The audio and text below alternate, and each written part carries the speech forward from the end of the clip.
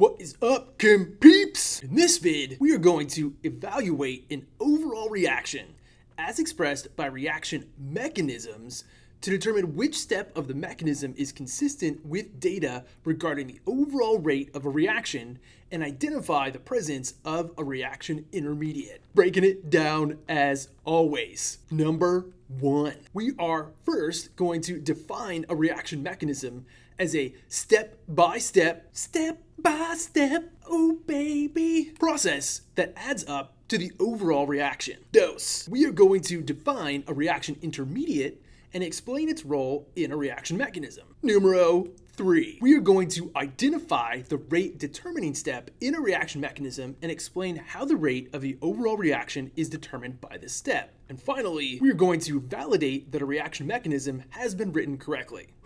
Generally, we describe chemical reactions with an equation that lists all the reactant molecules and all the product molecules. However, most reactions occur in a series of small reactions involving 1, 2, or at the very most, in rare situations, 3 molecules. Now, describing the series of reactions that occur to produce the overall observed reaction is what is called a reaction mechanism. As you take a look at your screen and in your notes, you're provided with an overall reaction. This is what we're used to looking at. Write down all the reactants, forming all the products. However, most reactions occur in a series of much smaller, simpler, more elementary steps. So as you take a look at this proposed reaction mechanism for this overall reaction, let's think about how this mechanism works to provide our overall reaction. In the overall reaction, we've got 1 molecule of hydrogen reacting with 2 molecules of ICl. But in the reaction mechanism, a single molecule of hydrogen will first react with a single molecule of ICl,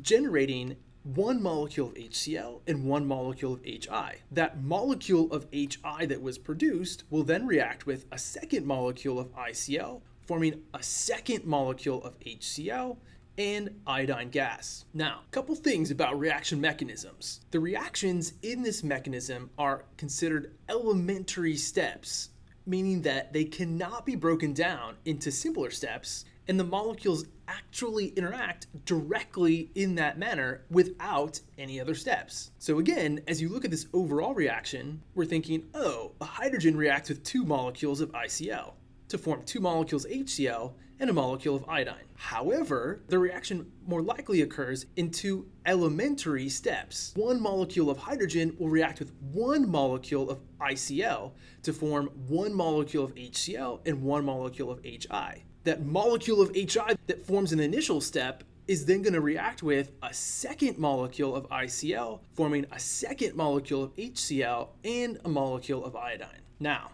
because in this example, HI is made but then consumed, HI doesn't show up in the overall reaction. Materials that are produced in an early mechanism step but then consumed in a later step are called intermediates. So as you take a look at this overall reaction and the reaction mechanism again, recognize that HI is produced in an earlier step, consumed in a later step. Intermediate definition. So the reaction mechanism breaks down, no pun intended, the series of bond breaking and bond making steps that lead to an overall chemical reaction. Again, each individual step is called an elementary step. If you have an elementary step in which you have 1 reactant particle, we call that unimolecular. However, if an elementary step has 2 reactant particles, we call that bimolecular. Keep in mind that the 2 particles involved can be 2 of the same molecule. And if you have 3 reactant particles in an elementary step, it's called termolecular. Now, elementary steps involving 3 reactant particles are extremely rare, since it would require 3 different particles to simultaneously collide with the correct orientation and energy. A very unlikely occurrence. So 4 molecules or 5 or 6, no way! Alright, so each elementary step in the mechanism is like its own little reaction, with its own activation energy and its own rate law. And although the rate law in orders for an overall reaction must be determined experimentally, the rate law in orders of an elementary step can be deduced from the stoichiometry of that step. So let's take a look at the overall reaction again between hydrogen and ICl. Recall that when determining the rate law and the orders with respect to our two reactants, we would have to perform an experiment, run several trials to determine the orders with respect to these different reactants. However,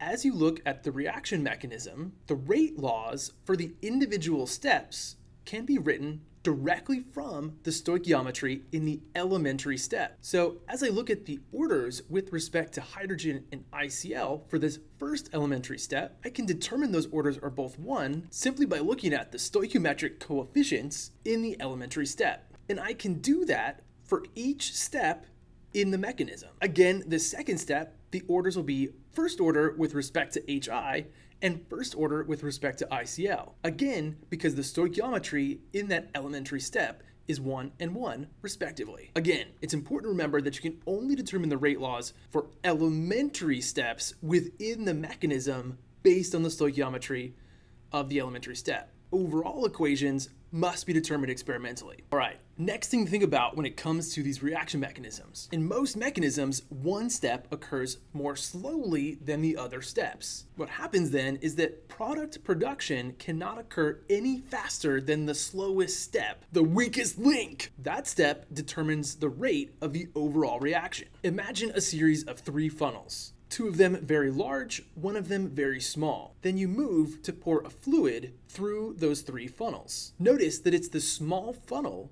that determines the rate at which that fluid flows through the remaining funnels. That would be our slow step or rate determining step. And wherever that small funnel is located will determine the slow step or rate determining step of the reaction. It's the weakest link. Important to note that we call that slow step in the mechanism the rate determining step. It's the one that determines how fast the overall rate of the reaction can proceed. It's that step that has the largest activation energy. So as you take a look at an energy diagram for a 2-step mechanism, recognize that we're going to have 2 humps, one for each step of the mechanism. The higher initial hump or peak is due to the higher required activation energy for that initial step. And once again, it's the rate law of the rate determining step that determines the rate law for the overall reaction. Overall reaction can only go as fast as the slowest step. So it's that slow step or rate determining step that determines the rate for the overall reaction.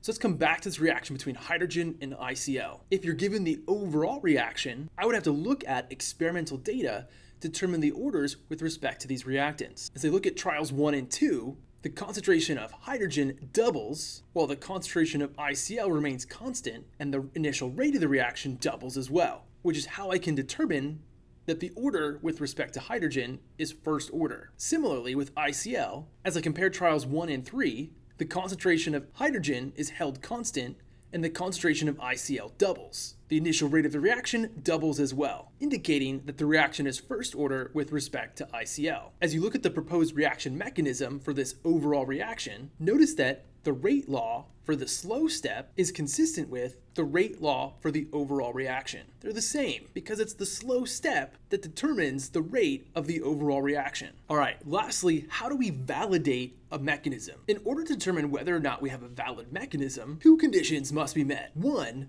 the elementary steps must sum to the overall reaction. And 2, the rate law of the rate determining step or slow step must be consistent with the rate law of the overall reaction. So let's take a look at our reaction mechanism. If I were to sum these 2 elementary steps together, notice that my intermediate would cancel out. And when I sum them together, the hydrogen, 2 ICLs, one from the first, one from the second step, would react to form 2 HCl's, one from the first and one from the second step, and we would also form some iodine gas. So the first condition for validating this mechanism has been met. The individual steps sum together to provide the overall reaction. Same. Additionally, the rate law for the overall reaction has to match the rate law for the slow step.